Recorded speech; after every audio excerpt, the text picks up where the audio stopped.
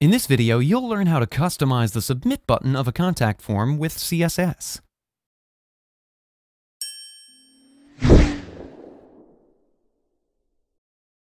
I'm using Contact Form 7 for this tutorial.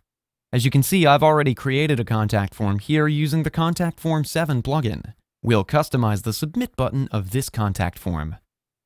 Before starting this tutorial, you only need to install two plugins named Contact Form 7 plugin for creating contact forms and the Custom CSS JS plugin. I've already installed and activated them, but if you need help installing and configuring the Contact Form 7 plugin, or if you want to learn how to create a contact form using the plugin, we have a video where you can learn that as well. I'll link the video in the description below, or you can also click on the eye icon on the top right corner of your screen to view the video. Once done, it's now time to configure these plugins and customize the Submit button. To do so, hover over the Custom CSS and JS in the sidebar and click on All Custom Code. You can see an existing code snippet here which already contains some CSS related to form background, border, and shadow. Let me activate the same first and see how the form appears. Simply activating the code here, moving to the contact form at the front end and refreshing the page, you can see the changes here. I've created videos earlier where you can learn about this functionality.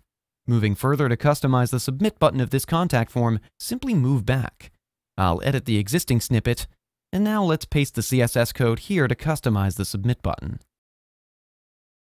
I'll mention the code in the description, you can get it from there. This is the code that you can use to customize the Submit button. You can customize the button color, font size, weight, background, padding, border, etc. You can also customize the button hover settings through this code. You can even change the button text. Once done, simply update the code snippet. And let's move back and refresh the same to check the changes. You can see the changes here. And this is how easy it is to customize the Submit button of a contact form with CSS. That's it for today's video. If you have any questions or comments, please leave them in the comments section below. And if you like this video, please click on the like button.